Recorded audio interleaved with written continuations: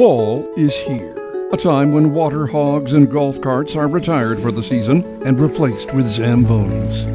But first, upon the lush greens and quaint fairways, Canucks, past and present, unite for the most anticipated round of the year to support the Canucks for Kids Fund, to commend a rich history, and to celebrate a man by the name of Jake.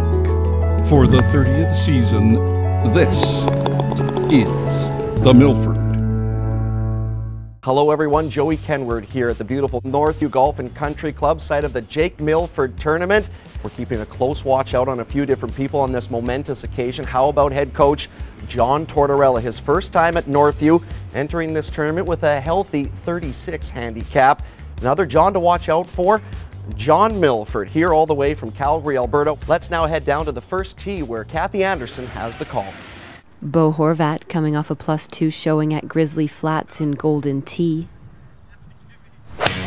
And he played a C1. We have a new camera guy. He likes it. Yeah! Torts with a little bump and run. The wind was shifting a bit. I was looking at the grain of the green. Henrik Sedin on 14 for double hat trick. I think the fact that I had a caddy today really helped me. She did all the tough reads, and I don't even know why Danny's called in sick. Danny fever, I call it. Garrison on 5. Some people like to call that a slice. I call that an intentional fade. The media just can't get enough Rhoda today. Daniel Sedin without a caddy. In your life. It was beautiful, set up, everything. Today's coverage brought to you by Endeavour Silver as we take you to 10 with Hasselhoff in the beach. Oh, that's Eddie Lack. And he's still away. I was with Eddie Lack and it was a disaster. He killed us out there. You got a member's bounce on 16. I don't even think I played a 16 today.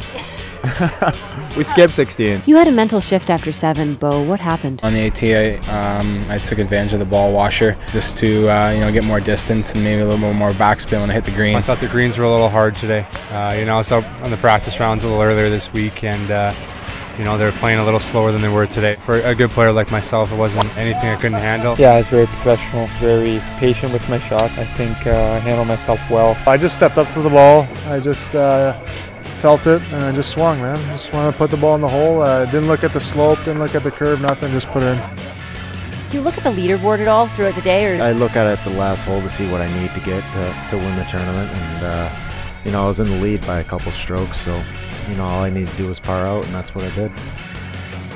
Well, folks, we're totaling up today's net profit, and more than $175,000 was raised in support of the Canucks for Kids Fund. That wraps up our coverage from Northview Golf and Country Club. Thanks for tuning in.